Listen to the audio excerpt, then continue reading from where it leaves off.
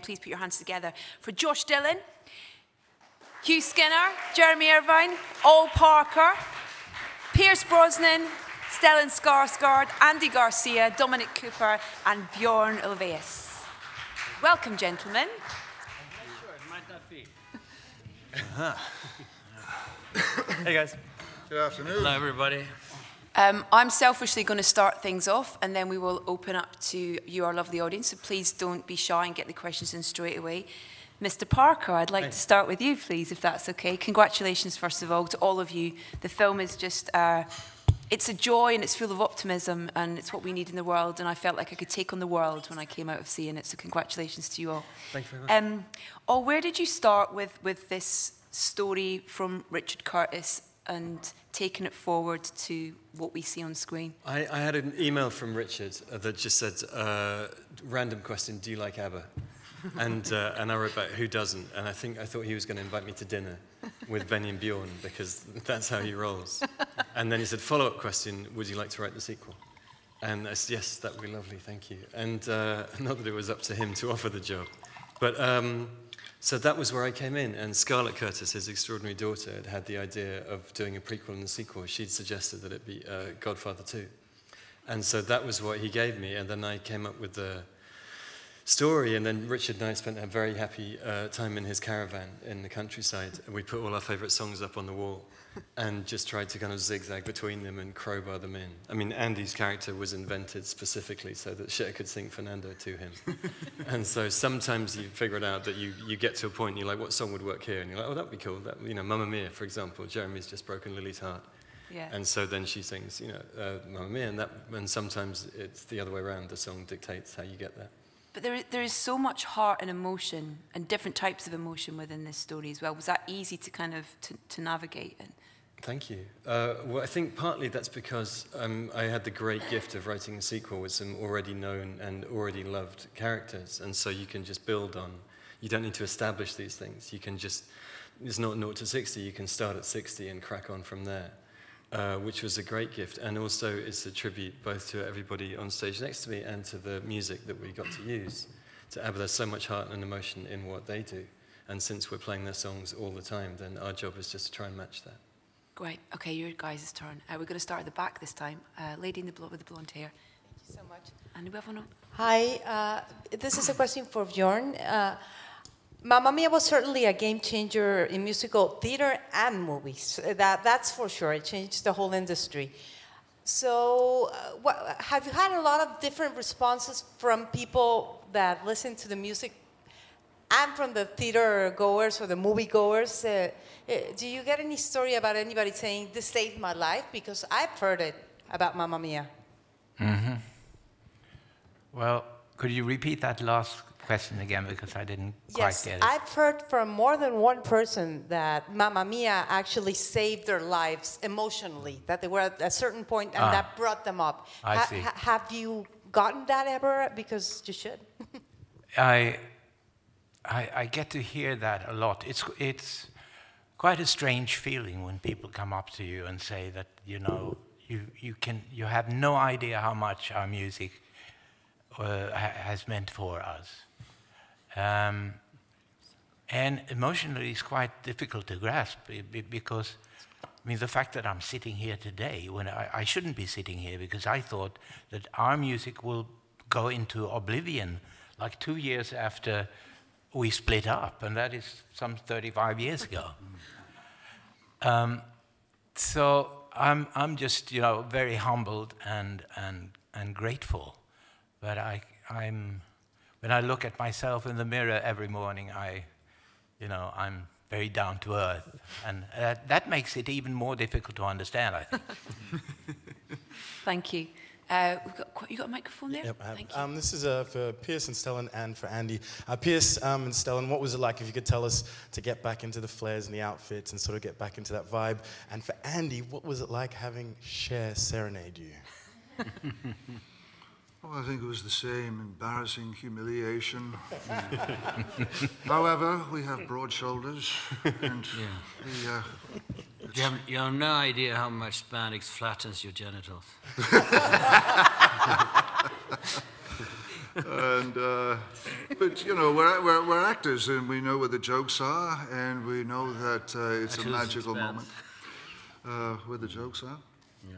Yes.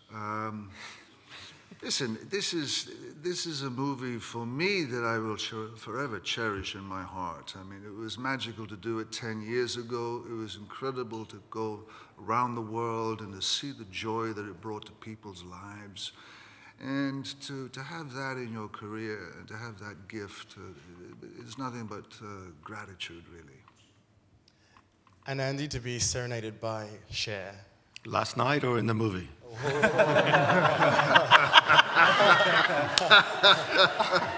Start wherever you wish to. It was a great privilege, really. You know, Cher, we've been all such huge fans of Cher, not only as a singer, but as an actress. So when I got the opportunity when they approached me to be a part of it, I was very excited. I learned shortly thereafter that from Cher that she tried to pick me out of a bunch, and so that was you know, doubly a blessing for me. You know, I have such respect for her. Again, not only as a singer, as we all know, but also as an actress. And all the people in this cast, some were old friends, like Stellan, and others people I've obviously admired throughout my life. So it's I'm blessed to be here. It's funny, you know, seeing Andy now. He is Fernando. I sort of conjured up that guy 40 years ago, something, lying on my jetty, looking at a starry sky, and writing about Fernando, the freedom fighter. And right now, Andy is him. Thank you. Thank you. Benny said the same thing. He said it was his favourite scene in the film where Cher just says, Fernando. Yeah, it's an outrageous joke. Yeah. Next question. Who's got the microphone here? There we go. If we can get it to the guy over there, and then if we can get the microphone to the lady in the white and black shirt.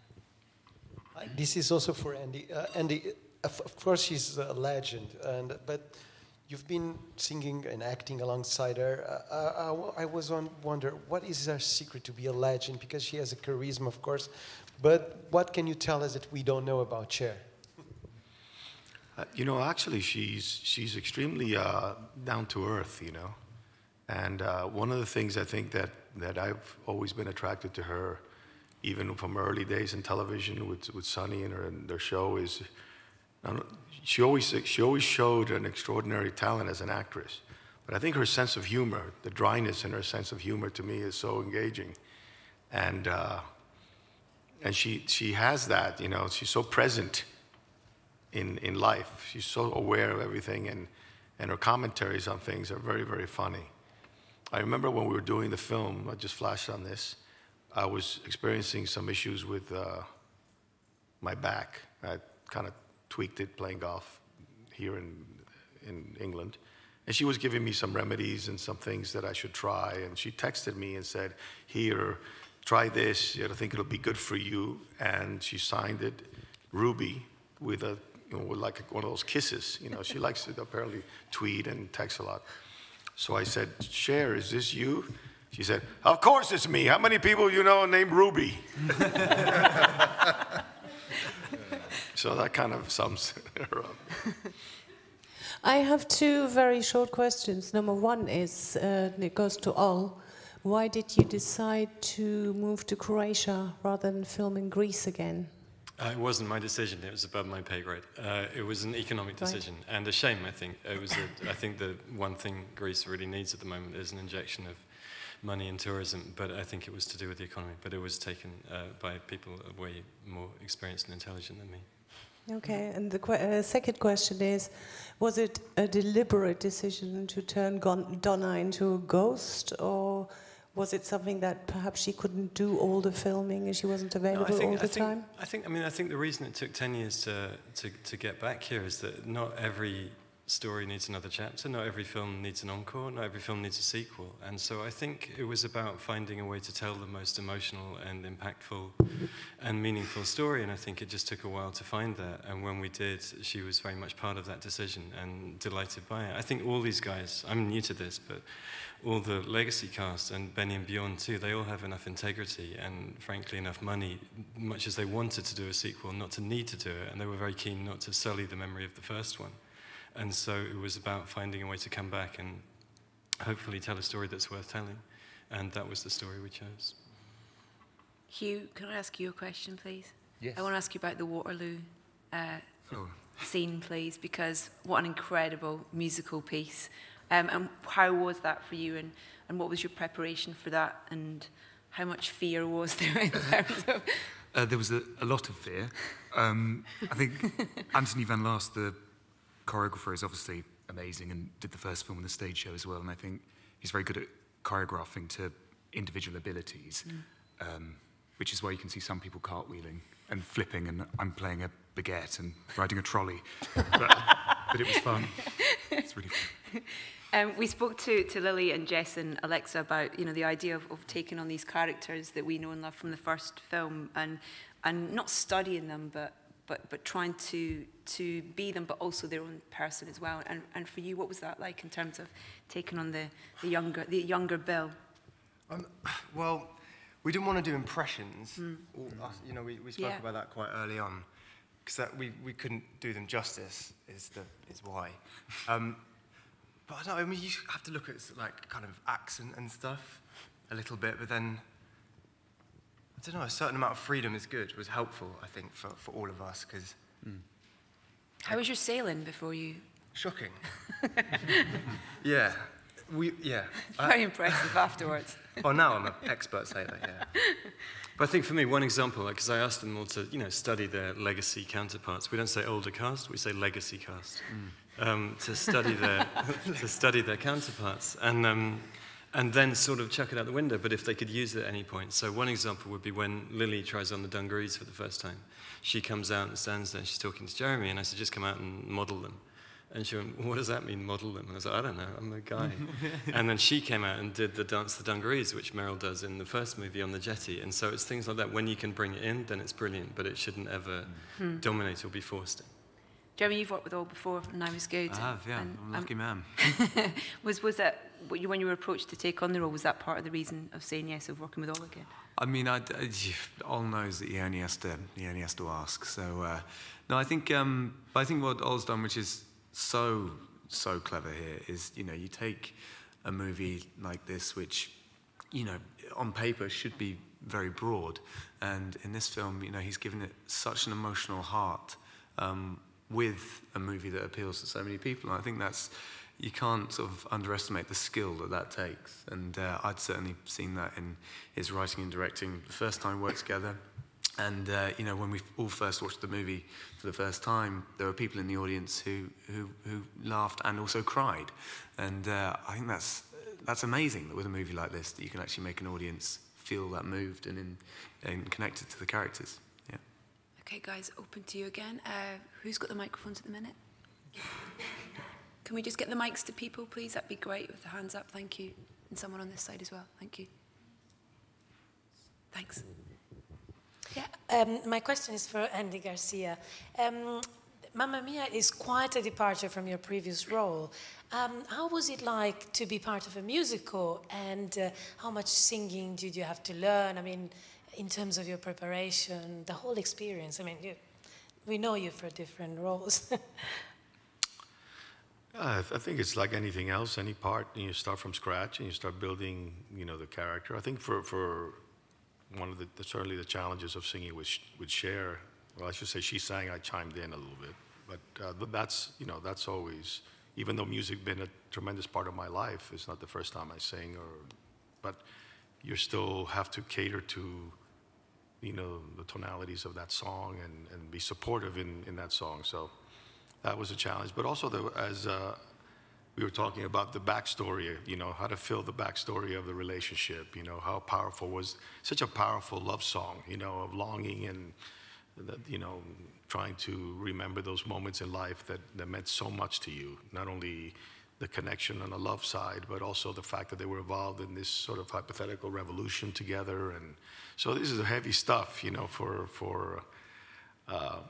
so I just tried to kind of lose myself in that, you know, as deeply as I could, and hopefully the acting gods would inspire you in that moment right before the take, you know, because it all in films is not like theater where you're kind of gearing up for that one little moment with the cameras.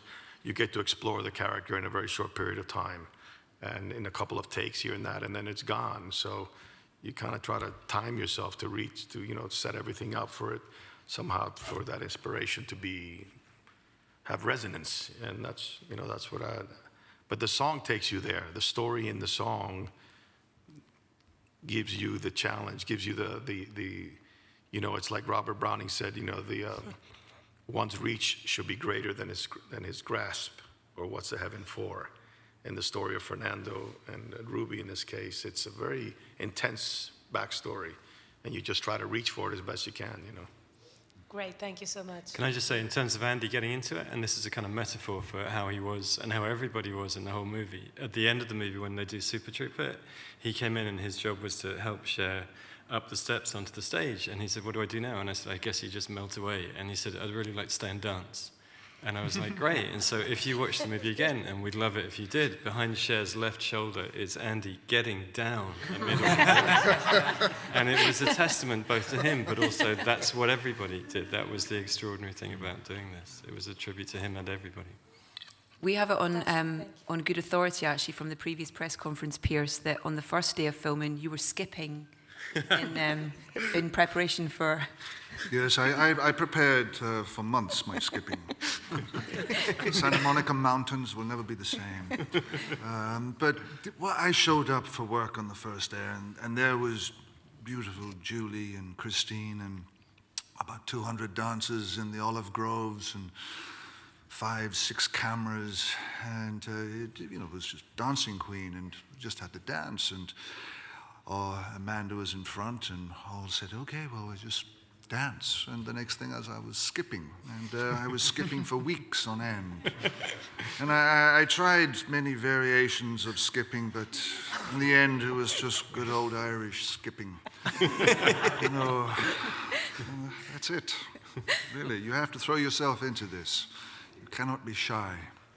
What a great first day to throw yourself back into it. Oh, it was brilliant. It was brilliant. And it's just the warmth of everybody and the friendships that have been created from the first movie to this movie is just wonderful to see. And this man here really gave us all the space and the place to be ourselves and enjoy the moment. I can also sort of follow on from that. I mean, for us lot coming into this cold, so to speak, to see, you know, it's a very naked thing to get up there and suddenly dance and sing, especially when you're in sort of spandex that does make you look as if you are naked. So to see, you know, sort of guys like that we've, you know, grown up looking up to, like Pierce and Colin and Stellan and Andy, you know, throwing themselves in, then kind of let us kind of do the same. It's great. I have a question for Dominic and for Björn. Dominic, how did you experience recording One of Us? Because it's a very emotional song. You did it in duets with Amanda, and I would like to know, how did you prepare for it? I was honoured to realise when I read the script that was the song that I'd been given. It's not originally a duet, and was so for the film. I loved the song already, and then noticed very quickly actually how quite difficult it was to sing. What I was made aware of yet again by how incredible this music is and how it has spanned more generations than anything. The fact that 5-year-olds know all the lyrics, and so do 65-year-olds. And it's a very emotive song. And when I was slightly struggling with it in the studio, I'm not sure you were there that day. Benny was there that day. Yeah. And it's funny how your voice does different things in different moments. And I was feeling quite emotional anyway, but I just wasn't managing it. And it was being in the studio. You have a glass box in front of you. A very, very famous studio in London called Air Studios. It was beautiful, and the best orchestras, the best musicians, the best bands have recorded in. And then you have ABBA watching you destroy their pieces of art. And you start sweating and panicking and feeling nauseous. And no one knows what to do. And then actually Benny came out and said, "You've sung this perfectly before. Why, look, and he got behind the piano. And I was using a click track, and you're in a very dead-sounding space. Like, we all think we sound wonderful when we sing in the shower, and that's because we have this wonderful sort of echoing reverb.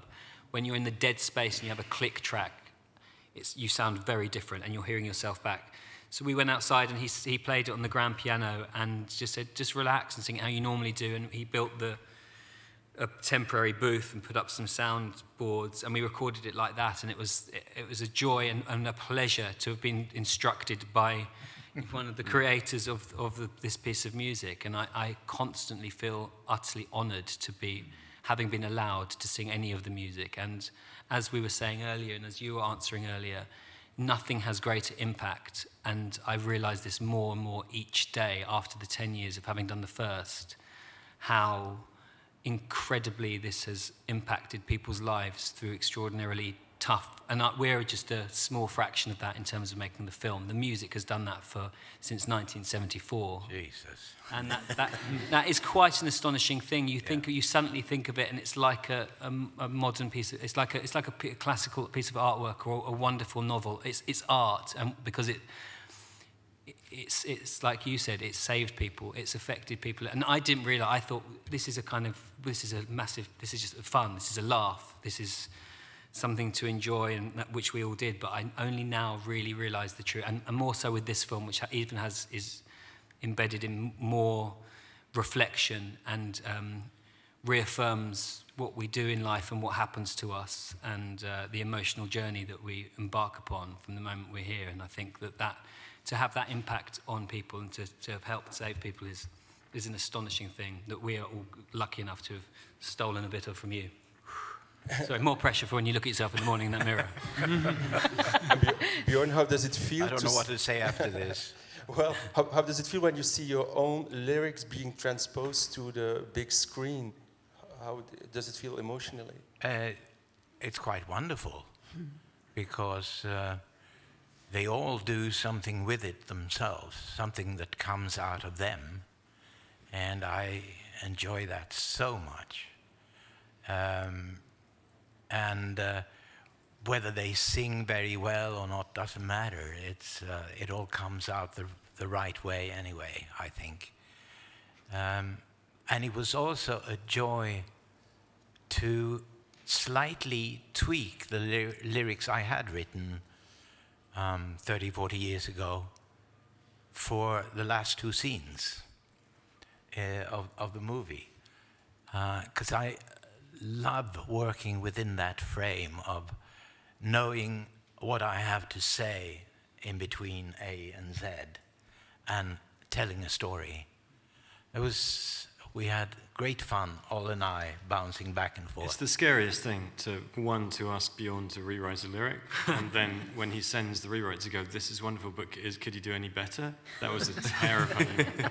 And then he wrote back immediately going, "I'll try." And I was like, and then I got something back 2 minutes later, and I was like, "Yeah, that's sensational." I mean, it's amazing for me. I'd like to say something about Mr. Parker, and I'm sure everybody on this table would agree. And we both had the blessing, a lot of the older guys on the table, to be working in this art form for many years, and experience a lot of directors over the years. And Al is really one of the, I say he has a bright future.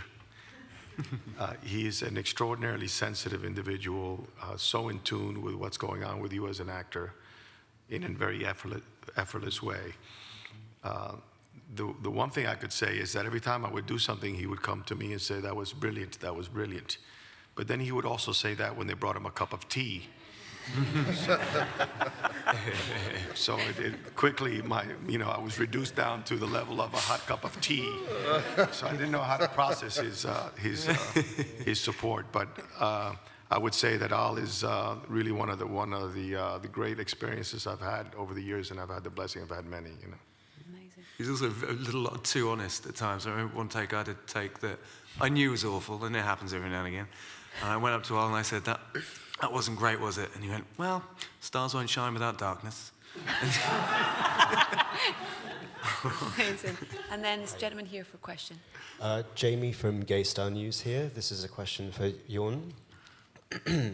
How did the process of working on the film and revisiting these iconic songs, how did it inspire and inform the possibility of new ABBA music in the future? Well, the new music that we've written was really inspired by a project that we're in, where we're building heads that are copies of our heads from 1979, and we thought that those heads must have something new to sing. So we wrote 2 new songs, and we went into the studio with the ladies, and it was a fantastic experience. We've never been in a studio together since we split up in '82. And we sort of, you know, looked around, and this situation is so incredibly familiar. And it took seconds, and we were back, you know, like yesterday. And yes, it was great fun doing that again. And the strange thing is that when those 2 ladies start singing together, there is that sound which is not like any other sound. It's just happened that way. It's just coincidence that we should meet and that those 2 can make that sound together, which is the ABBA sound. Well, there's the 3rd film sorted anyway. No, I don't think so. Just the soundtrack for the 3rd film. We've run out of time. Thank you so much for your questions and for being here today. Thank you to our wonderful panel, and thank you for your wonderful film. Can we have a round of applause, please? Thank you, gentlemen. Ladies and gentlemen, you're watching Hey You Guys! Hey You Guys, huh? Hey You Guys. Is that from the Goonies? It is indeed, yes. Nice. Hey